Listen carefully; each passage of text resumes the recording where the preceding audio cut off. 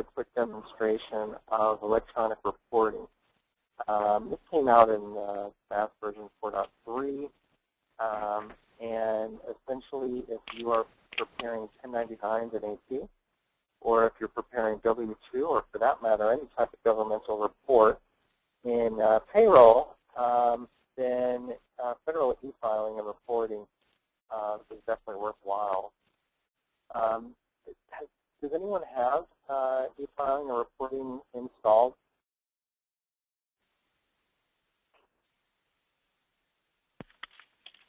Okay, I'm sorry, I think everyone was We have muted. 1099. Okay, so you do process 1099s through electronic reporting? Yes, to AP. Okay, excellent, excellent. So here's what we're going to do. I'm going to kind of walk through how to install 1099s, or actually electronic reporting.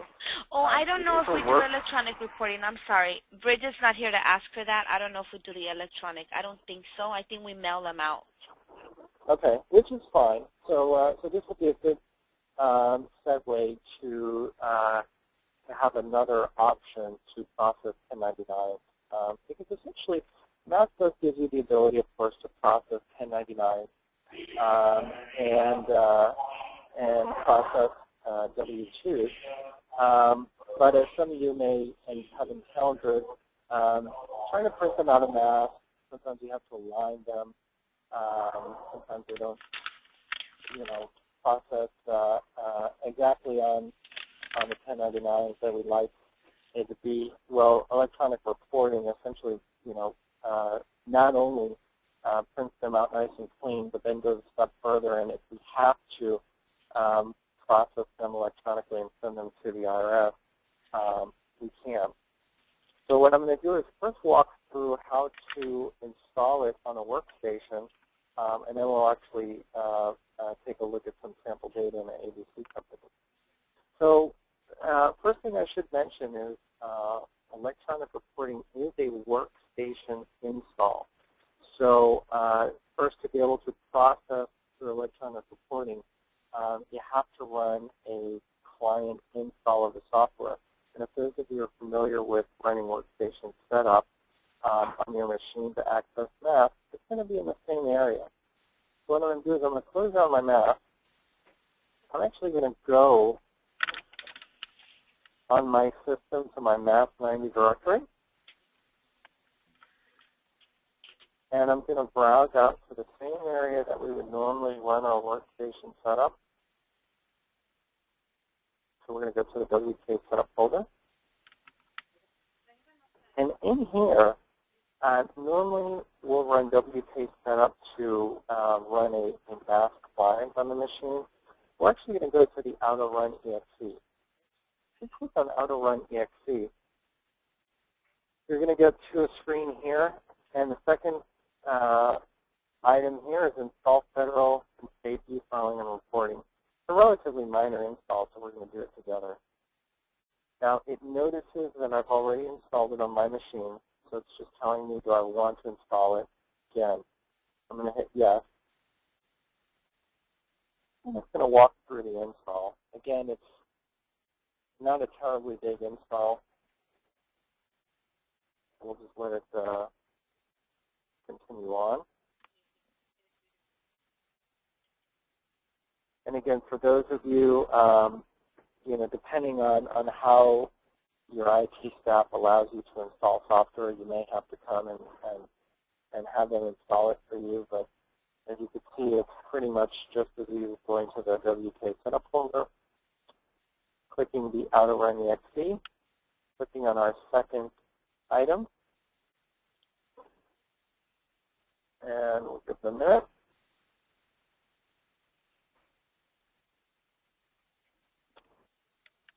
And we'll click on next, and we're just going to accept all the prompts.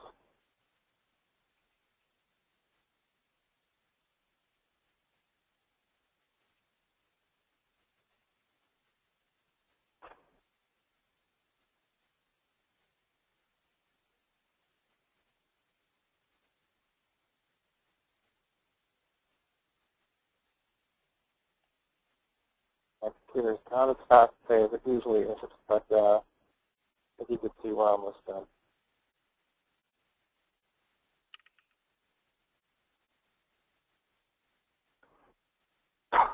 And so what the software is doing is actually loading up programs that will allow you to visually see all of the forms, not just 1099s, 1096s, W-2s. We can even process I-9s for payroll.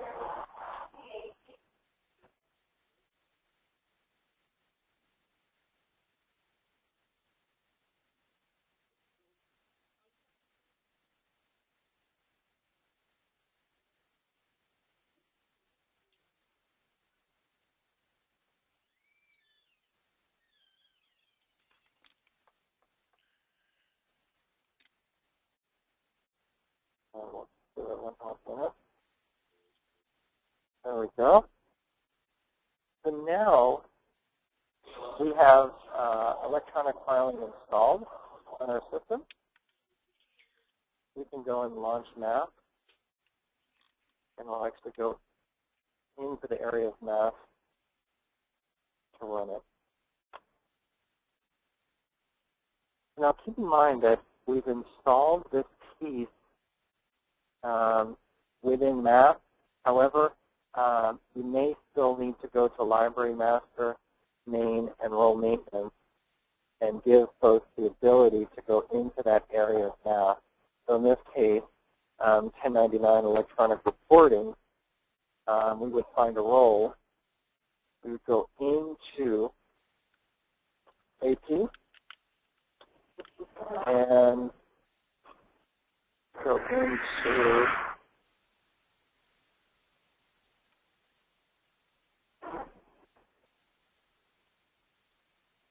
so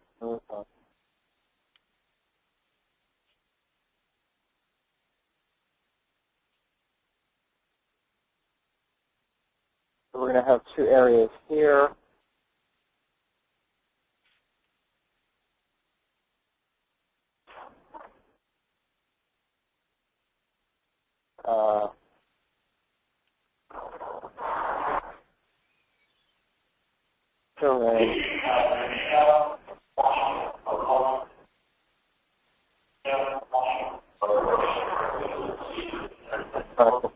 So essentially, we have a couple of areas of security maintenance that we'll want to turn on, and I am just not seeing it at the moment, but I'll go ahead and essentially find and let you guys know that we want to be sure that someone has access to that area of math before they actually go in. And in terms of going in there, in the AP module, when we go into reports, you're now going to have Form 1099 e-filing and reporting. When we click on this button, we're now going to be on the 1099 side, pretty similar to what we have in our normal Form 1099 printing. It's going to ask us what type of 1099 form that we're going to want to process.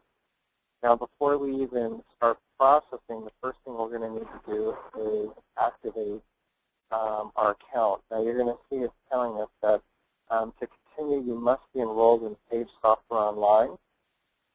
If you don't have an account or you don't know your account, then we can certainly help you out. If you want, you can shoot me an email at robert@goism.com, or even Bryce, B-R-Y-C-E, at goism.com, and we'll go ahead and help you. We'll set up a time where we can help you get a username and password from Sage's website. Once you have a username and password from their from sagesoftware.com, then you can proceed. Okay, so this is another requirement, essentially, getting set up with Sage. Another requirement to getting set up with electronic reporting, and we'll actually save that for just a little bit later, in case we need to file with the government. But in this case, what we're going to be doing is, instead of printing Form 1099 from Form 1099 printing, we're coming to the e-filing and reporting option, Then we're going to fill out our miscellaneous, our form type miscellaneous, and of course, we don't have to report anything over or under $600. So we're going to set our thresholds for reporting at $600. Our ABC company is set to the 2010. Now, this information here that's populating is essentially coming from company maintenance. So if you see it blank, chances are that in company maintenance, you don't have this information populated. Now, you can certainly come in here and hand enter it at this point, but it's usually easier to go into company maintenance and simply populate it. So the next time you process these, it's already set. Okay, so we've already activated our account. We have everything we need here populated. We're going to process it for all vendors, so we are good to go. So I'm going to hit accept. First thing it's going to do is it's going to tell us that a form update is required. Keep in mind, we have updated the system with workstation set up for math that we could have done last year. Well, there could be updated forms online that we want to update. So, and I'm not going to update them now because this will take several minutes to do. You could click on the automatic update button, and essentially every time you go to process, every time you go to process through electronic reporting, it will first go out and look for the most up-to-date form. Okay, so you will get this box. I would advise you to go ahead and hit automatic update. For demonstration purposes, we're going to hit continue slide. So the first thing it's doing is saying, are you sure you want to process for 2010 because the foreign year is in 2011. So we're going to hit OK. Of course, our system is in 2010, but as long as you're processing in the current year, it should be OK.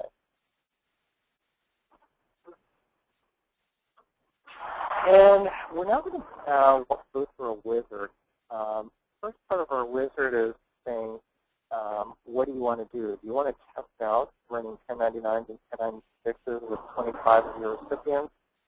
Do you want to test drive with all your recipients? Or no thanks, I'm ready to go. I would suggest that you either test drive with all of them or you're ready to go. Because you're going to see in the next several windows, this is a good way for us to check our data.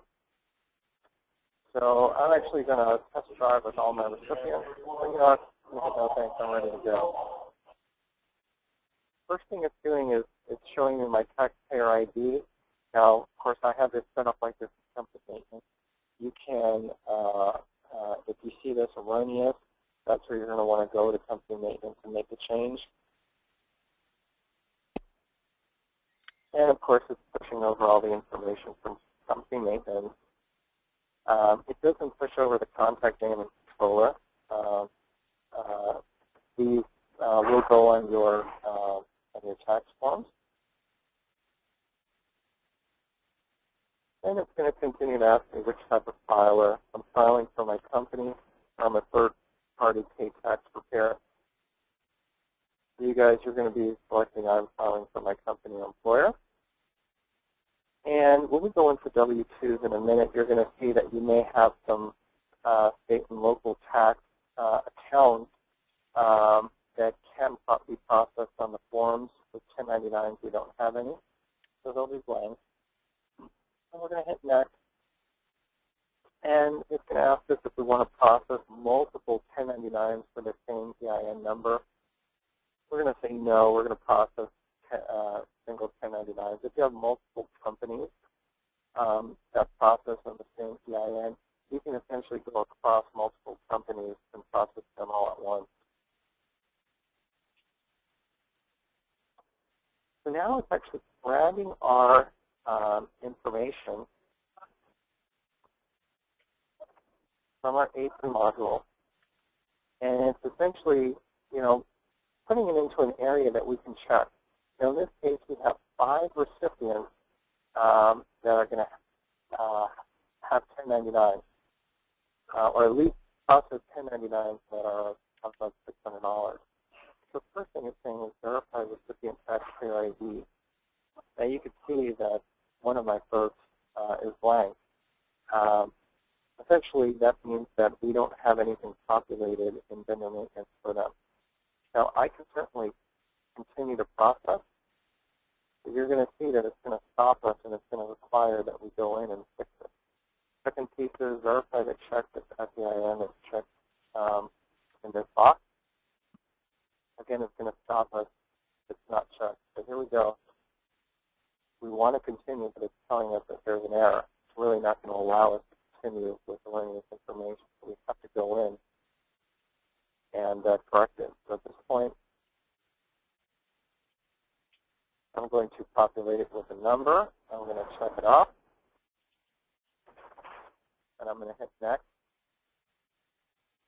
So verify the recipient's name and email address. So again, in this case, it's going to require that we have something in here. So I'm going to go back to correct.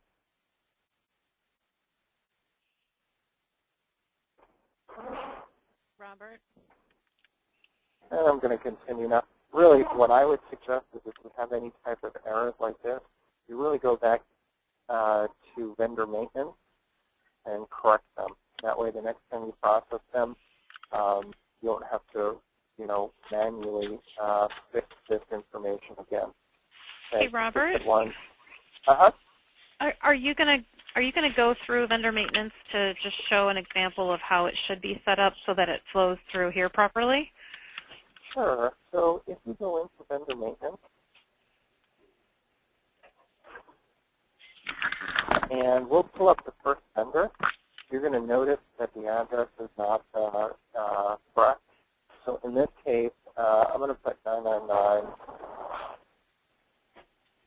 Paloma Drive. The second address is going to populate in, you can see the fields in here are essentially the same fields that we have in vendor maintenance, with the only difference being that vendor maintenance has 3 fields versus the 1099 only allows you for 2. Okay. Other than that, the city, state, zip are all going to get pushed over, as well as the name. So where do you put the tax ID number and the box number? Okay, good point. So when we go into the additional tab, you're going to see that the Social Security here, we're going to set it up. So this is an individual, so we're going to set them up with a tax ID number, stuff like that. And of course, this is where everything for your 1099, originates. So, okay. So essentially, to start processing with 1099s, you have to come in here, set them up either as a business or individual with a default form. You're going to give them either they're a business. You can ask for taxpayer ID number if they're individual. Ask for their social. A default box number. And we'll go over what the boxes are in a second. So I'm going to give them box 7. And then if there's a miscellaneous box 9. I'm going to hit yes, and we're going to go into the 1099 area. Now, you can see that when I click on the 1099 box, it's opening up a miscellaneous 1099 form type for calendar year 2010. Now, after you set someone up in 1099 and you start processing checks, these numbers will essentially populate. So in this case, I have $12,000 paid for the year for this vendor. Now, if you find that you have, for 2010, somewhere in the vicinity of, we'll say around $40,000 that you've processed, but your 1099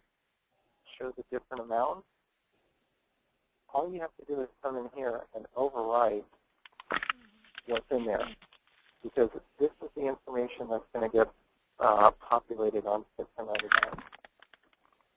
Okay? Can I ask a question about that? Sure.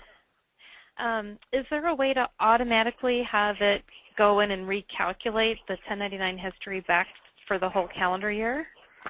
That can, because it doesn't, because you may have situations where you have contractors, independent contractors, that you pay both 1099 income as well as maybe reimbursable expenses that aren't 1099. So they just don't have that functionality to say, Okay. they haven't added that functionality to say, just go in here, take a total and put it in here. Maybe in the future there could be something that says, they can choose, which ones you want to be 1099, add them up, and then put it in there. But right now there's not. So what you really have to do is usually you'll run a vendor payment history report for that vendor and essentially identify which payments are 1099 and which aren't. Okay? Okay. But right now it is a manual process. So once this information is correct for all of your vendors, then, again, that definitely should be done before you even get going with 1099. So once you have that information, then it gets populated into these buckets accordingly. Okay? So keep in mind, anything I do here is not going to write back to vendor maintenance. But anything I do in vendor maintenance will push over into electronic reporting. Okay? So again, I changed it from 12 to 40,000 in my 1099 history. I would have to go in and close everything and then rerun it for this to automatically go up to 40,000. Okay? I'm going to say no. Close it out. Let's go back in here. And we'll start that back up again, and it'll just take a second. So we're going to hit accept. I'm going to hit continue to expire just for our demonstration. And I'm going to hit continue with 2010. And I'm going to walk through everything we just did.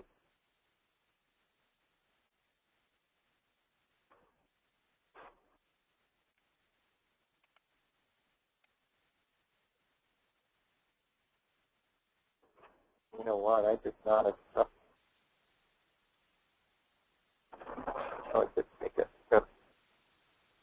So we're going to accept the prompt. You can see at this point, see, I thought I changed it to 40,000. Nope, I left it at 12,000. So if I changed it to 40, it would have updated box 7 to 40. Okay? But at this point, you're going in here and just really doing another check for your numbers and for your hash totals. Okay? Once you accept all the prompts, it's telling you in each step what you should be looking out for. Verify that the filing state is correct. At this point now, we have two options.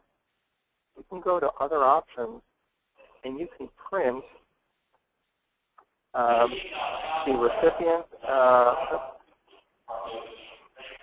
You can print the recipient 1099 copy. You can print the federal 1099, 1096 copies.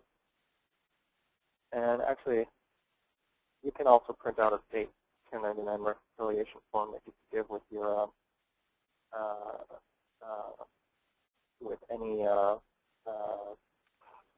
D6 or state reconciliation form needs. At this point, if you click on these buttons here, we're not doing anything e-filing, but we will be able to take your 1099 forms that you purchased from either Sage or Staples or Office Depot, and you can essentially print it. Okay? You don't have to worry about them being misaligned, about dealing with anything with Crystal. The fact that we've downloaded the forms means that they will be aligned, and we can process them. So I'm going to hit next. Now it's going to tell us, are you sure you want to continue? Because you can actually continue with the complete service for a charge. Now, I guess I'll touch this service. What Sage has done is partnered with a third-party service called Atrix, which can actually print your forms for you, mail them to your 1099 folks, as well as e-file your 1099 and 1096, all for the low price of $1.69 a person. Now, there is a minimum fee of $24.95, so instead of the $8.45, your fee comes up to $24.95. But keep in mind, that's an option. They're going to take your information, and then we're going to pretty much be done. We're going to push it off to them during this process, and then they're going to mail and mail the 1099 to your vendors, as well as process the state forms or state and federal forms electronically. So again, if we were to do this without taking advantage of the e-filing needs, then you can certainly continue through this process. Say, no, I don't want to, take advantage of the complete 1099 e-filing service.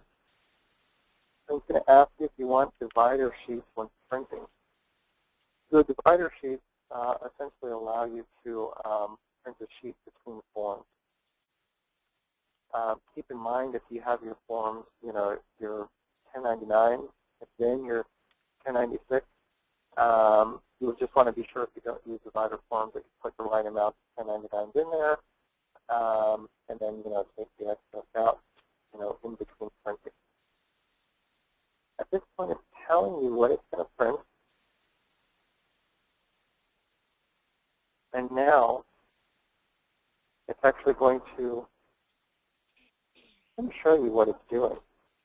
So it's going to be report number 1 is processing the 1099 miscellaneouses. At this point, you can hit print. You're going to put your forms in. I'm sorry, you're going to put your forms in and hit print. This is what it should look like. Okay. But keep in mind, you still have to purchase the forms, and it'll certainly pull them in this manner. At some point, until the government comes out with allowing you to print these forms, in black and white without having, their federal forms, you still have to buy the forms and essentially put them in a printer. But you can see that it's essentially it's going to go through the 1099, then it's going to go through the 1096, which is something that you cannot currently print out of that without electronic reporting.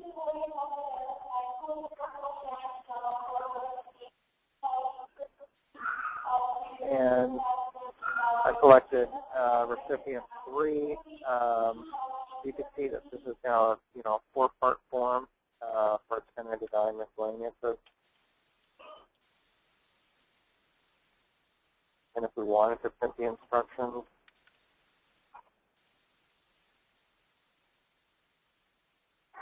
and of course the payer 1099. So it's essentially printing out everything that we've selected.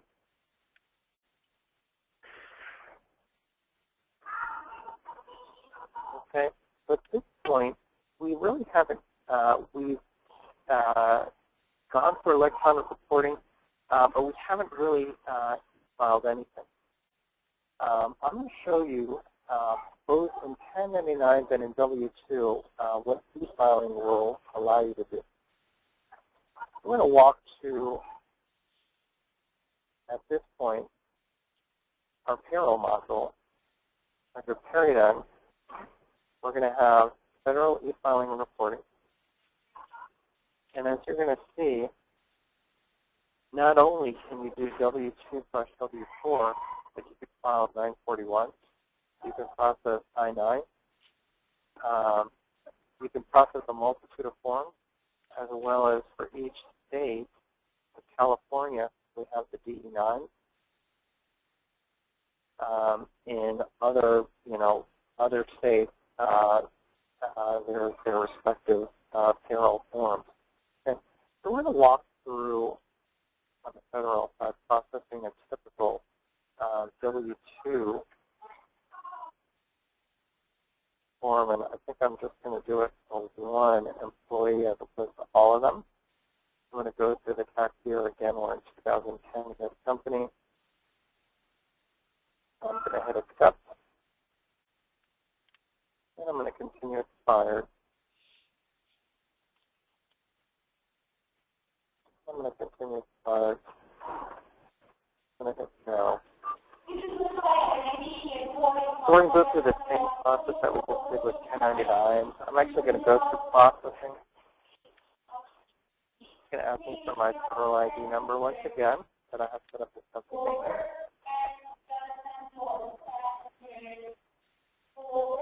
I'm going to put myself as a contact person. And I'm going to be filing for my company.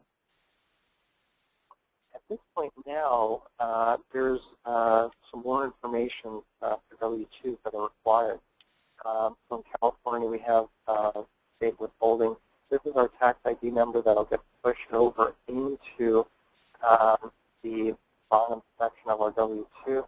Same thing for my disability. Usually this is the same account number as my state number. I'm going to populate it here. And then state unemployment. Now, in California, this usually is the same. It comes in blank because in other states it may not be. There may be a separate account number. At this point now, it's going to ask us several questions. Have you hired any employees that qualify for tax credits under the HIRE Act? Do you have any employees who are not subject to Medicare or Social Security? Do you have any employees who earn tips? It's essentially asking us questions that may impact the following screen.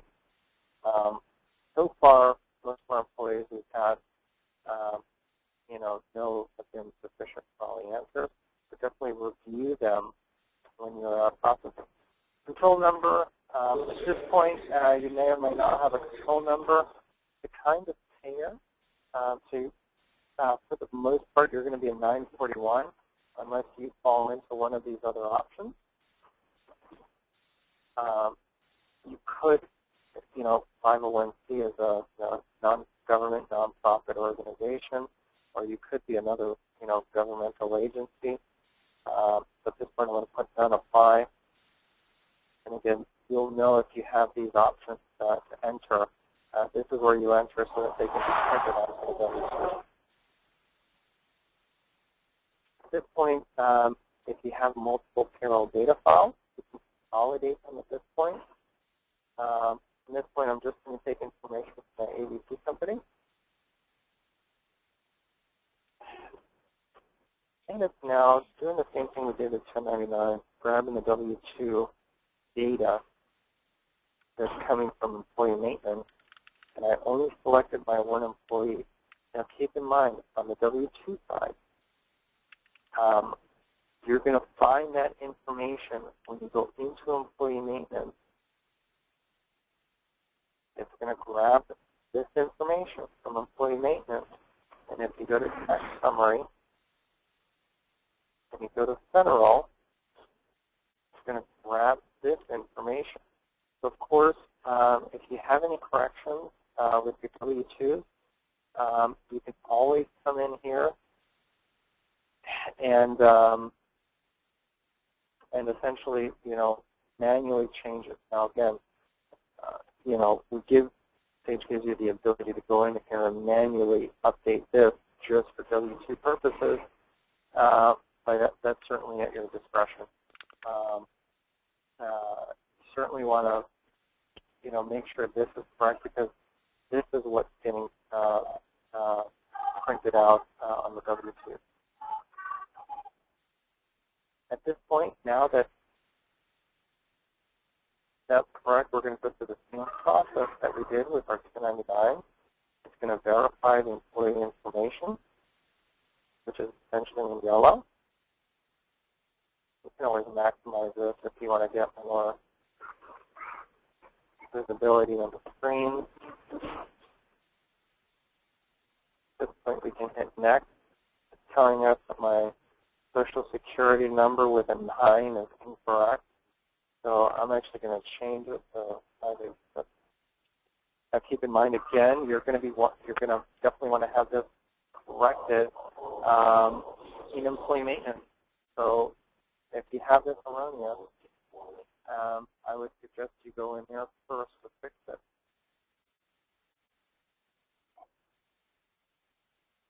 Okay, we're going to verify state wages.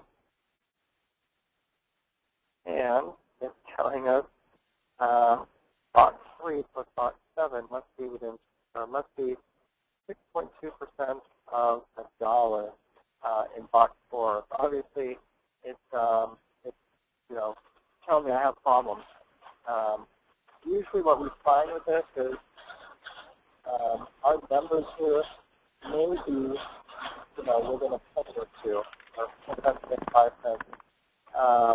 Actually, you're okay at that point. You're not going to have any issues. If you find that it's, $1 to $1.05, you'll want to determine if you want to make the change here or something has happened, processing payroll throughout the year that causes, that number to be incorrect. At this point, I'm going to continue without correcting. So I am now back at the area of selecting either printing out W2, W3, or e-filing. Now I should mention the e-file. You have to do one more thing. You're going to have to go to a website called Atrix. And you have to set up an account with Atrix. So again, this is a third party. This is the third party that manages the account.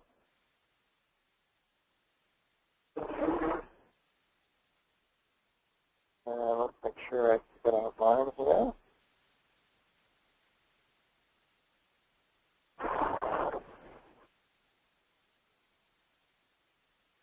There we go.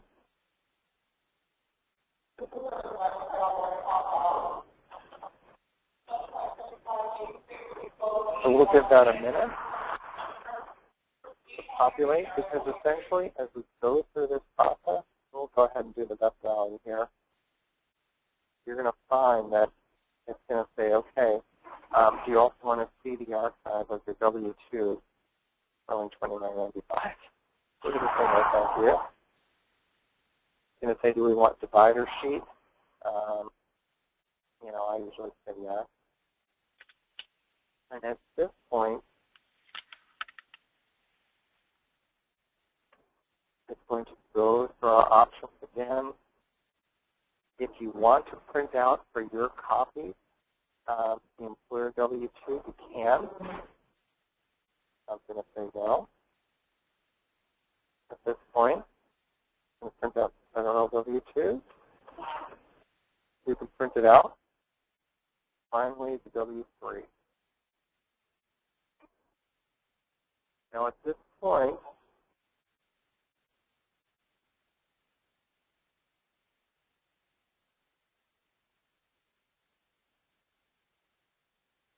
what it's doing, so it's essentially getting our information ready to go. It's going out to Atrix's website, and it's connecting.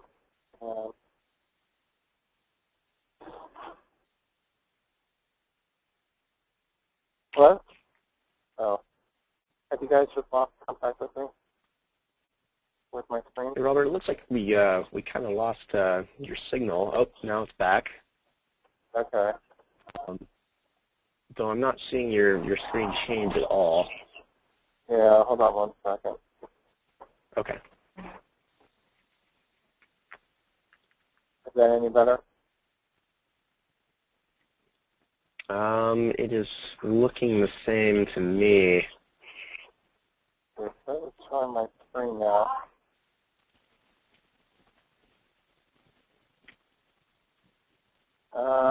Let me pause it, and I'm going to show my screen once again. Okay. Okay, can you now see my screen again? No, let me, let's see. I'll try to change presenters back to me and then try to change presenters back to you. We'll try that.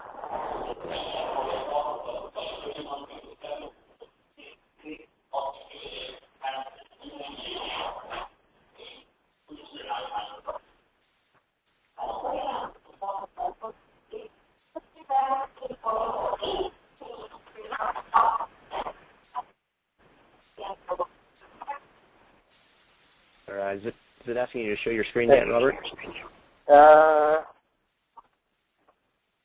Not yet. So I'm wondering if I lost connection. Let's see. So you're now the presenter? No, you should be now. Okay, can you see my screen now? No, I cannot. Okay. Is everybody else seeing the white screen?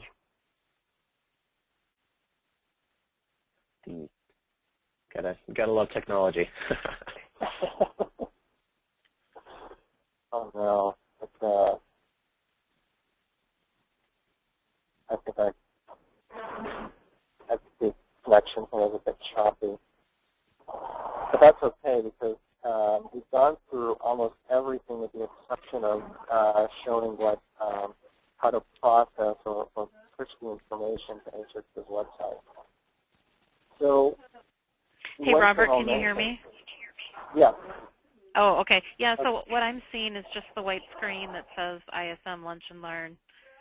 Yeah, I'm thinking somehow I lost connection. Okay.